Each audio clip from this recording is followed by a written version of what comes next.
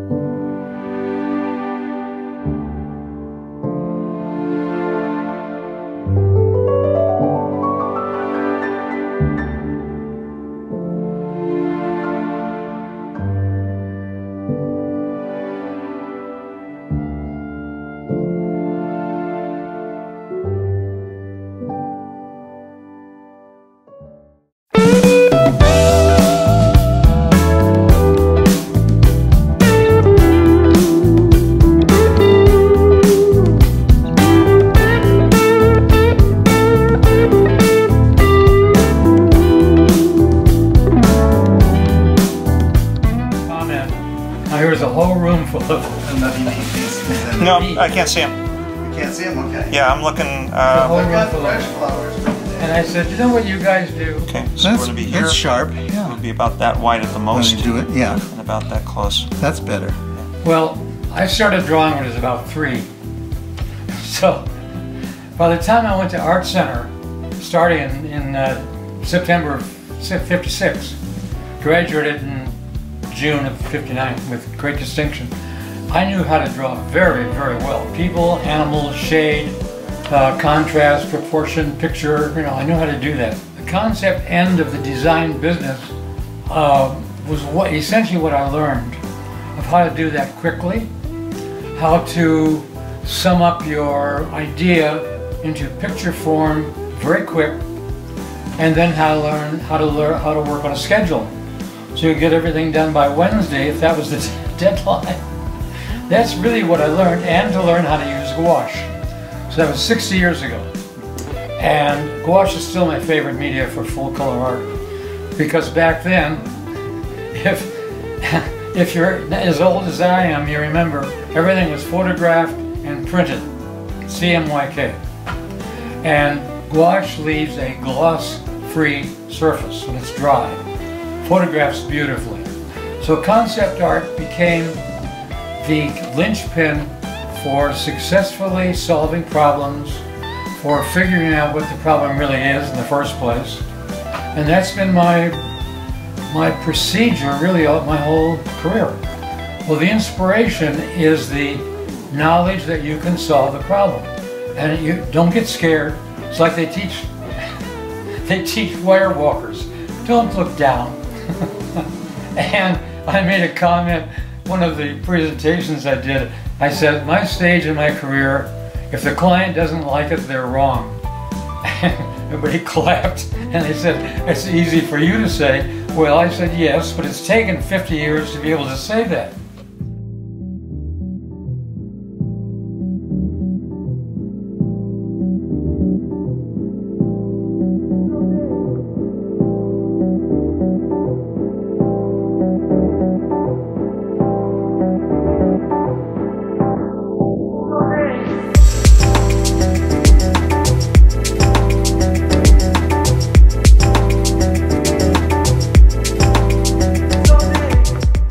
That is my legacy. I'm very proud of it, because it's a result of being dedicated to what you do, to being careful, to being good at remembering and bringing the full vocabulary of what you learn as you go along into each new project, but influencing a lot of people. And I've had people literally tell me that I changed their life. And that makes me very, very proud. That is my legacy. Mr. Mead, where do you get your ideas? And the answer is, of course, working commercially, you get them from the problem. A client calls, you get a commission, you find out what their problem is, and sometimes I've had to invent a return rationale for them to approve because they didn't know what the problem was. But I can look at somebody's portfolio and almost within a very, very short time hit on what they're not doing right. I can recognize either the aptitude or the thinking procedure that produced that particular piece, and that gives me a clue as to what to tell them. I get from you, and I've always gotten from you for the past almost 40 years now, that any one of the things that you've designed you could take to a build process. Would that be a fair assessment? Well, because I was an industrial design major. I know how things are made. I do keep up with the sort of the leading edge of manufacturing technology. And of course now the latest thing in operation all over the world is additive manufacturing, or the layering process of printing. And so I know how things are made, and how things are made determines how they look. The wing spars for a jet fighter, for instance, are in one piece. And that wasn't possible at the early stages of the Industrial Revolution. Then techniques advance, and things are made a certain way because you can do it that way. And so all my designs, conceptual, look like they could be made because you can synthesize that design process for anything. It doesn't have to be real anymore, it can be theoretical, but you can synthesize that design process and come up with a conceptual design that looks absolutely real for the world that it's existing in as a picture.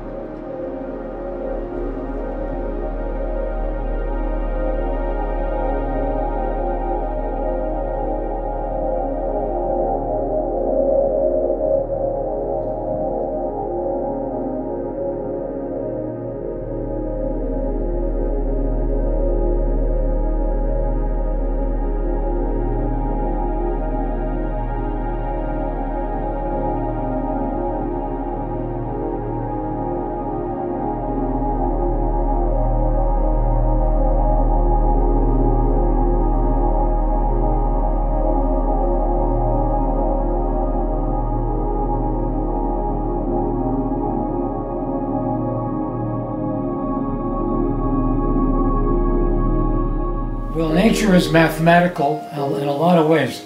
The spiral in a seashell is mathematical. The Mandelbrot, there's Mandelbrot sets. There's 2 sets of